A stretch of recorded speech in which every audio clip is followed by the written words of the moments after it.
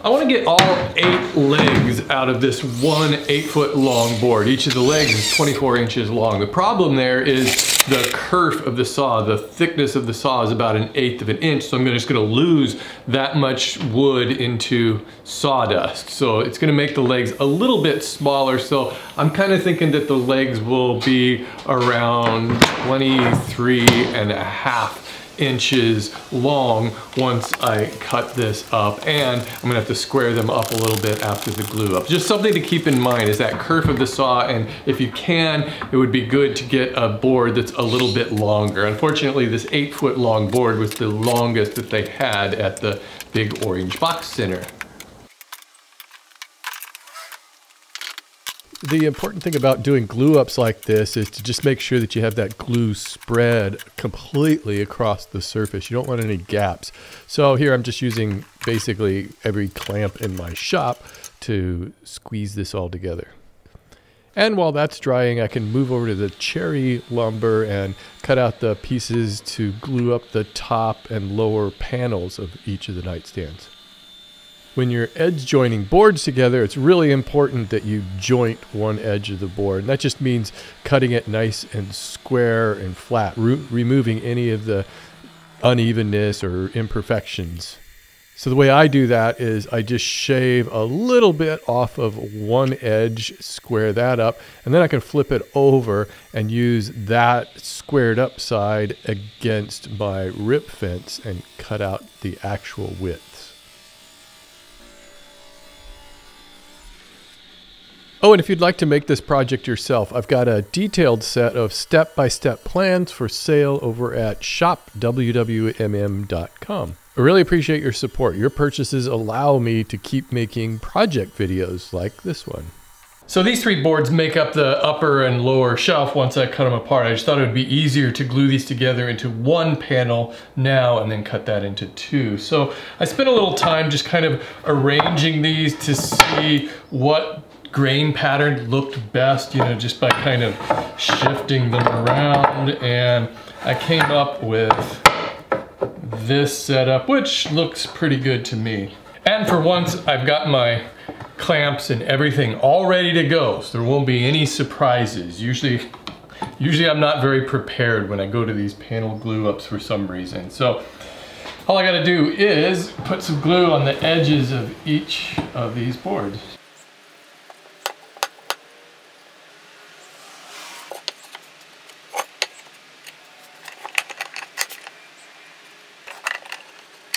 You know what? I'll put these on the top side.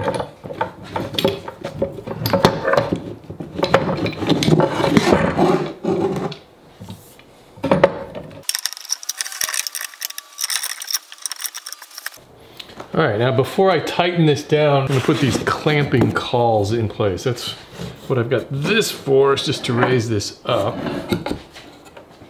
Like that. Now I can get these underneath here to flatten the boards out that way. These are just boards that I've screwed together, and I've got a piece of just plastic packing tape on it so that the glue doesn't stick to it. So I'm gonna put the pressure of these clamps right on these joints, or, you know, close to it. Yeah, I should flatten it out.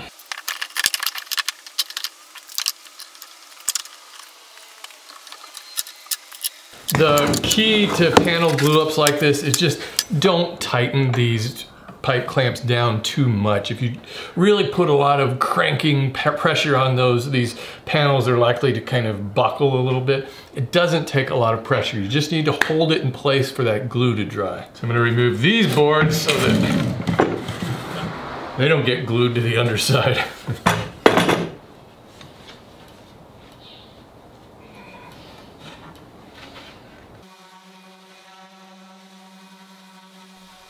Now I can square up that panel. It just barely fits into my saw using my miter gauge. But I needed to use my miter gauge here so that I would have a square reference side. If I were to just put one of those uneven ends up against my rip fence, it would not be a square cut all the way through, most likely.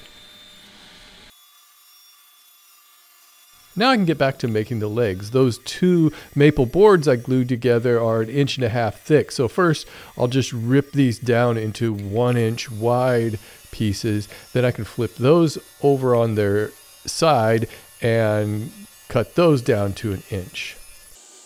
And now I can cut these down to their final lengths.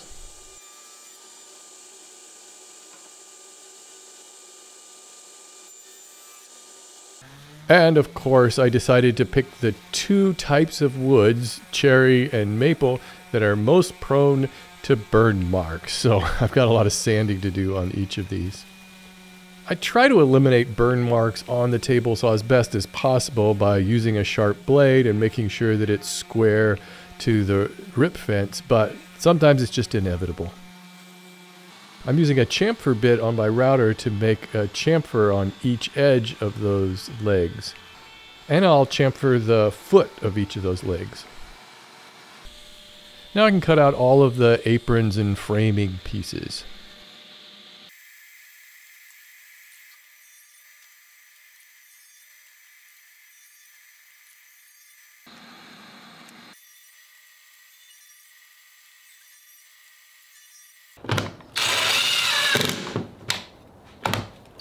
I'm going to use pocket screws to join all of the frame pieces together. I can drill those holes now.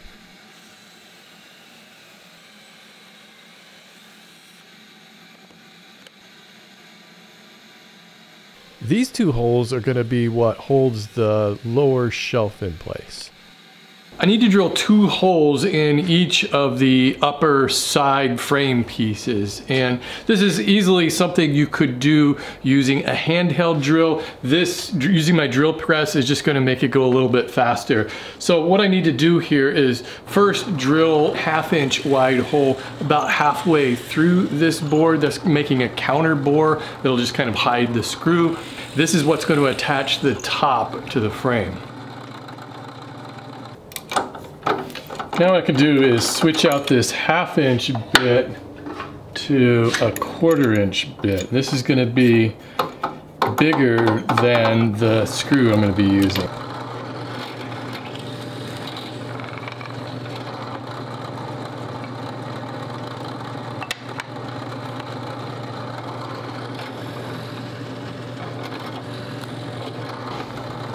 So the way this is going to work is that I'll just use one of these pocket screws with the wide head on it. You could also use a pan head screw or a screw with a washer, and then it's just going to drop down into that hole and then grab on that little ledge in there. But the thing that this does is this provides some movement back and forth for expansion and contraction of the wood. I'll talk a little bit more about that later.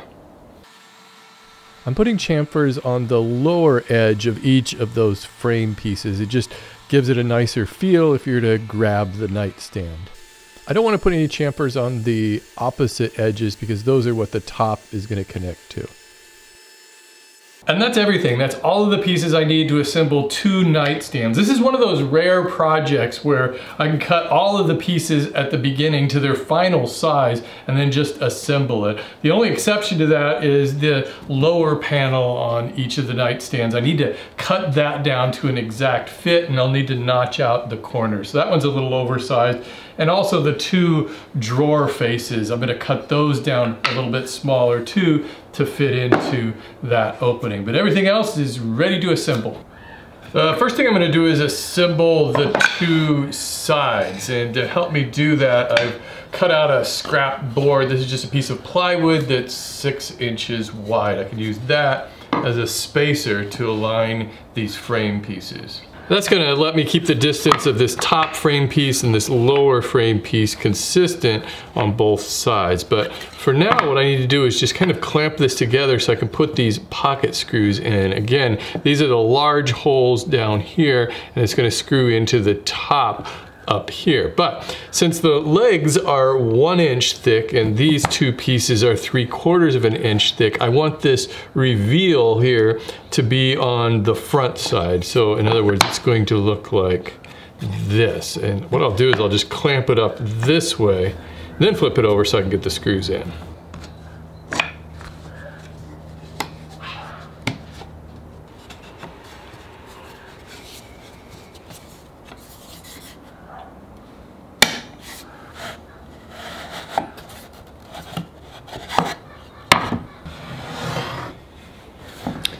now those pieces are flush with the top and with the back. And just as a reminder, if you're using hardwood like this cherry and maple, make sure you use the fine thread pocket screws, not the coarse thread. Coarse thread would only be for soft woods like pine.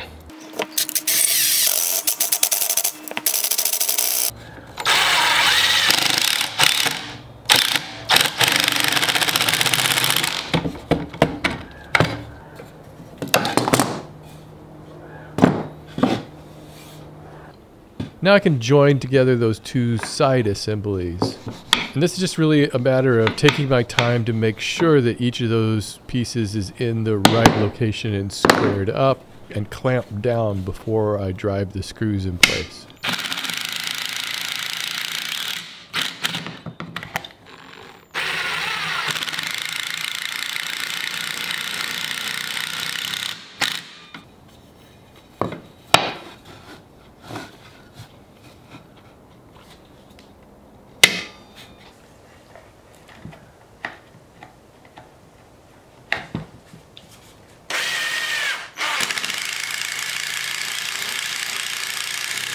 I just want to make it clear what's going on here. I've chamfered these bottom edges of all of these rails. The top edges aren't chamfered because that's going to go right up against the top of the nightstand. So these are all set back a little bit and they all meet up in the corner there.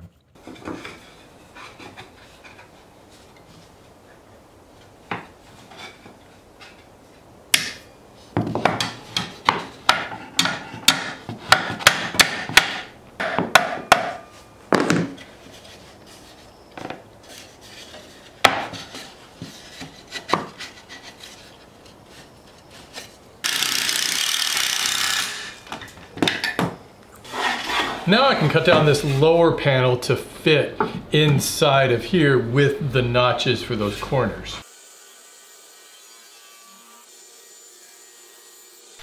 Here I'm just using my jigsaw to cut out these corner notches that'll fit around the legs. So in order to test out that lower shelf, I'm going to need to remove one or two of these braces. We'll see if I can get by with just removing one.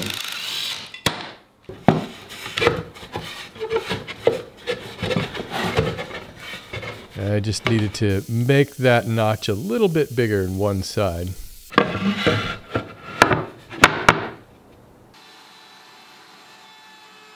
And of course I'm going to put a chamfer around all these edges.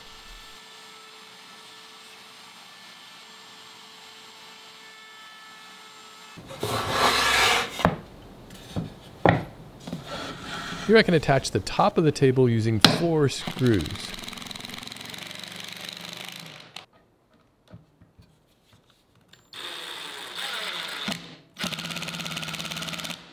So notice what I'm doing here is I've just put the 2 screws on this apron, not the front and back piece. This is typical table construction here, so that this will allow the boards to expand out this way and contract in this way if they need to.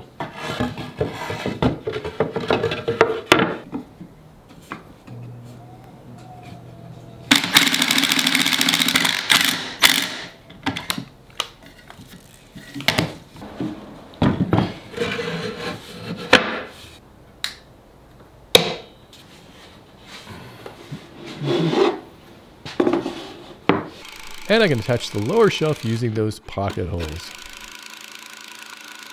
I want to talk just a moment about wood movement. Wood is, of course, an organic material that's going to expand and contract due to changes in humidity. In wetter weather of the year, wood will expand, and in the dry months, it'll contract. This can lead to a board buckling if it's not allowed to expand, or split if there's no room for it to contract. The amount of wood movement varies depending on the species of the wood you're using and your geographical location.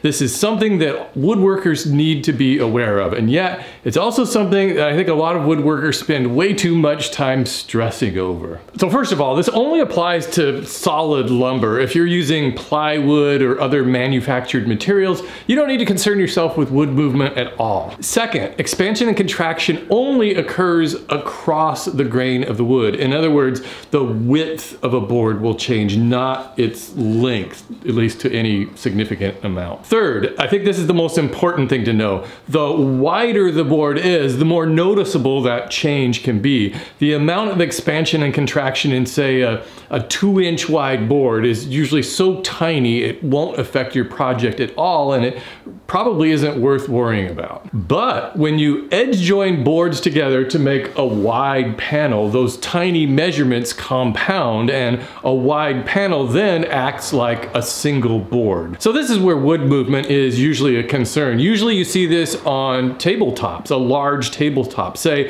a 3-foot wide tabletop could move maybe a 1/4 inch, and that needs to be addressed, or that solid wood tabletop is likely to crack over time. This is why you never want to glue solid wood tabletops down. A typical solution is to screw the top to the apron in such a way that allows the wood to expand and contract as the seasons change. The good news here is that you really don't need to worry too much about wood movement in smaller projects.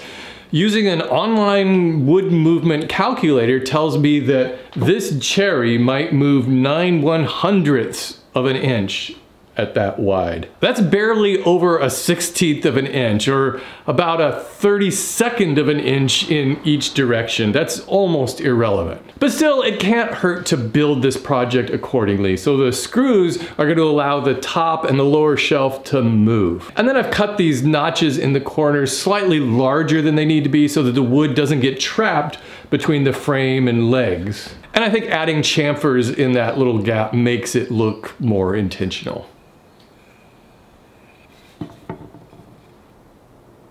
The drawer runners get glued into place.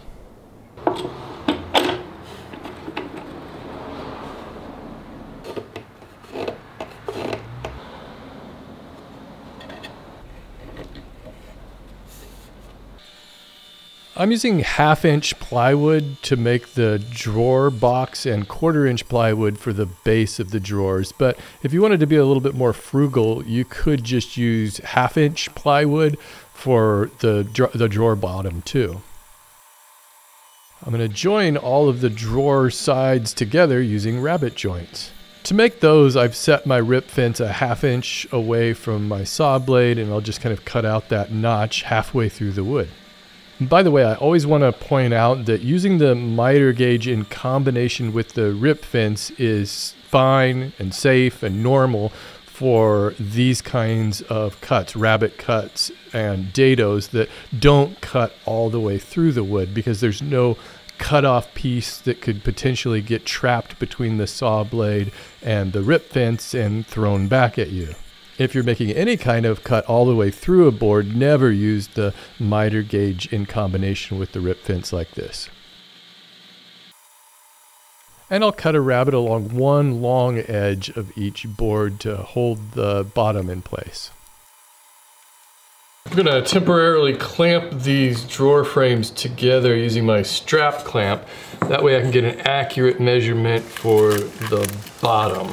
The main thing you got to be careful with if you're using one of these strap clamps is not to crank it down too tight, because it'll actually cause this 1/2 inch plywood to just bend in and give you an inaccurate measurement. Now I can measure the inside of this rabbet joint.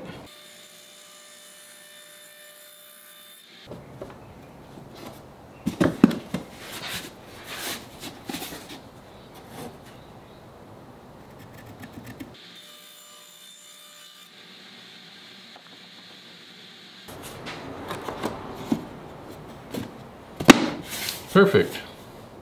I'll just glue this together.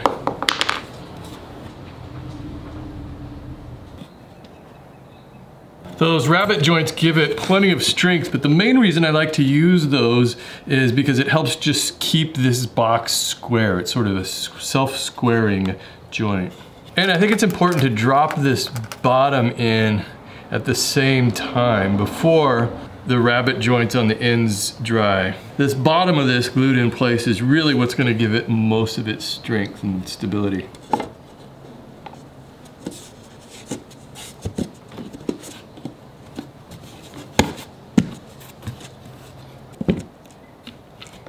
And it's not a bad idea to check, make sure that it's square. I used to use bricks to do this, but we ended up using those bricks somewhere in the yard, I think. For some reason, I don't have my bricks anymore. I probably should have saved some of those. Oh well. I mean, really, I could just raise this up on some 2x4s and I could put clamps around it too, but whatever.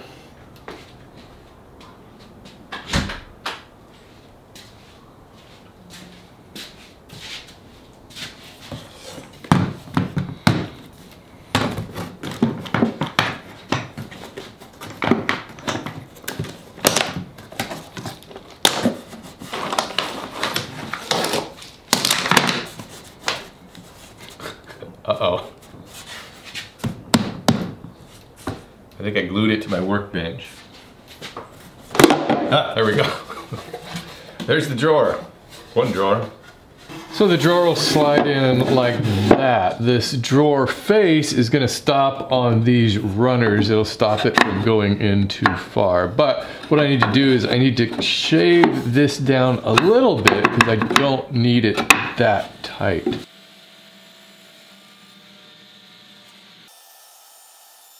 So what I did is I made a chamfer around this whole front face, all four edges, and then on just this one bottom edge here. So when this is in place, you can grab a hold of that and pull it open. You could, I guess, traditionally screw this face into the drawer, but I'm going to glue it on instead. I don't see any problem with that. All I need to do is line this up flush with the top of that drawer.